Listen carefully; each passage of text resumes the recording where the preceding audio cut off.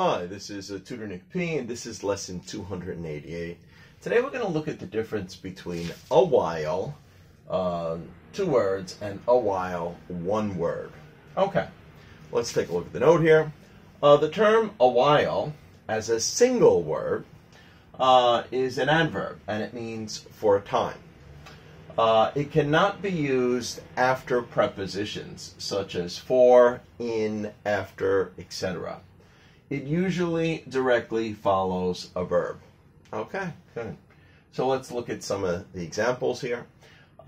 He rested for a while. Okay, here, this would be wrong to use a while as a single word here, because as a single word, it's a preposition, so it cannot follow for.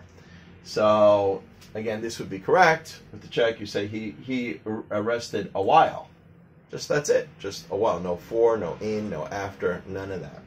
So it's an adverb. It directly modifies the verb. Okay.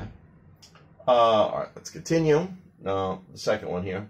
He rested for 10 minutes. Yeah, it's just another way to show this period of time that he rested. Okay. Let's continue. The term a while, as 2 words, is a noun phrase.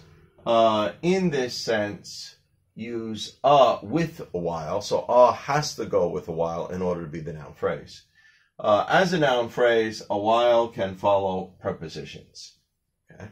So again, this is another mistake that we're probably going to notice more in writing, because when you speak it, it sounds exactly the same. A while as 1 word and a while as 2 words is spoken so fast that you can't tell the difference in speech. You're mostly going to see this in writing. Okay, let's continue. So again, with the X, this is wrong. He will return in a while. So you're using in, it's a preposition. So you cannot be using the adverb, which is a single word here. So of course, with the check, this is correct. He will return in a while. A while here is 2 words, is the noun phrase. Okay, let's continue. He will return after a while. Again, the same thing. After is still a preposition. So a while as a single word is not correct here. It's an adverb.